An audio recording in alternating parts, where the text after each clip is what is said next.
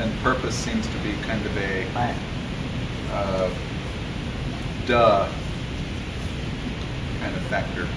Value. Yeah. Or money. Or money. Meaning. Continuous learning. Yeah. And I still really, really love the there is no mastery without Little love. squiggly under the S. Acknowledging the influence of emotion is more powerful than rationality and logic. Acknowledging the You could come up here and copy it down. Whole, not Yeah, for the right. for the parts. Right. And I think that works at any container level, right? Right. Whether it be, you know, and we see this in organizations, right, where, you know, development optimizes for development, and, you know, so-and-so, Right. the marketing optimizes for marketing, and sales optimizes for sales, but as an organization, they are totally failing. Right. What he said, what Derek is saying is that we were talking about that not just as a concept that's kind of nice to have, but that given how important these issues are, that's what we need to do at a societal level, right? Yeah. It's just been so fabulous the last 10 years or so. Just, God, whatever's going to be there is going to be great. I don't know what it is, but it'll be great. And it always is.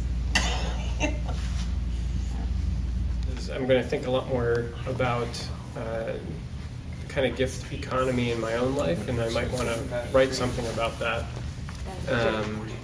That in combination with the idea of a container or a context, and that it's not done out in a context, but the example of Gangplank as a location where you do that, and that is an investment in a community, that it's contained within a space, and that, you know, the natural laws of that social context provide the mechanism for that to actually work. Look back on these discussions to think about what of this we really want to be incorporating as we continue to move forward.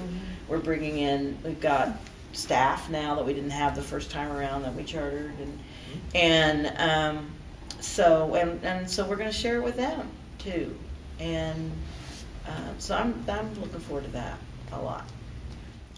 I'm incredibly lucky in that my purpose is as fulfilling as possible. So I focus on changing how the world thinks about personal responsibility and the business around that, and I focus on my family, and I focus on my own mental and physical health. And I like to say that I spent the first 40 years of my life looking for a purpose, and then it found me, and I resisted it for 5 or 10 years. And now that I've accepted it, it's really fabulous. So to take any new commitments out of here needs to fold into that. And the way it's going to fold into that is that I have found a way to be in complete integrity around my consulting work. I've gone on record to say stop working for jerks. I don't work for jerks. I don't work for Executive A that wants me to change Group B. I work for a buck stops here executive that wants to master what I've spent 20 years learning.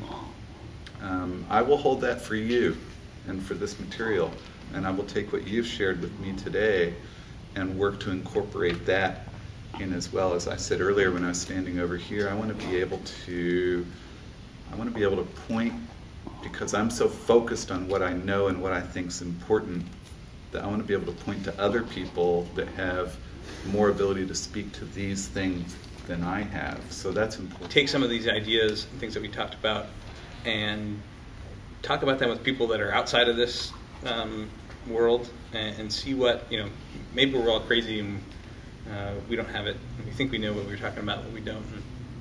And see how everyone else responds. So I think that's my next step.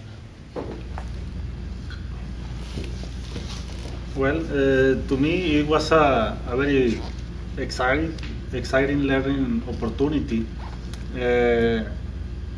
Now the next steps are, well, it seems that I have a lot of work to do. First, practicing all the items we discussed today, because it is the work I do, so I need to perform all those items. And next, I need to share this philosophy, not only in my company, but beyond the company, in my community and in Mexico, because it is something totally new right there. Not the philosophies, but everything together.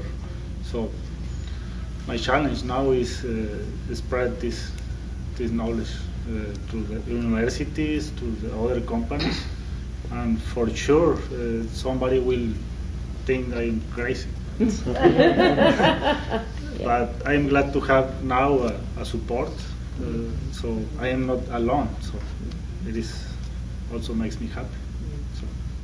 I'm going to be teaching this winter in an MBA program, and the class I was asked to teach was leadership, and they said basically I could do anything I wanted. And I've been, when I've taught before, I mean, I've always taught around participatory management and that kind of stuff. But I think this time I'm going to be even more provocative, because somehow that gives me a little bit more courage. And those poor MBA students, they're not going to know what hit them. I definitely want to continue to experiment with some of these thoughts and ideas within my own company, and luckily I have a great team of people that I get to work with every day, and we get to have great conversations about this crazy stuff. We at least don't think that each other are crazy, so we can we have some solace in that.